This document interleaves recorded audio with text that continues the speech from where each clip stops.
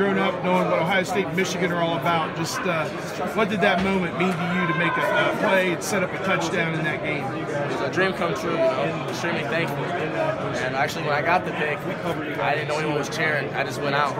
And so when I was running the ball, I didn't hear anything. So it was kind of cool. And then afterwards, I get the ball to rep, to hear the chants, screaming, to see my teammates happy for me, seeing my parents in the crowd happy for me. It was a really cool experience. I'm super thankful for it.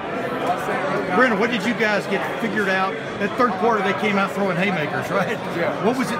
What was it like to be out there with them having that success? And then what did you guys kind of get straightened out? You know, this whole year we've always been through adversity, being able to fight through adversity with the brotherhood that we have on this team. So we knew that we'll be able to stay strong with each other, just follow the game plan.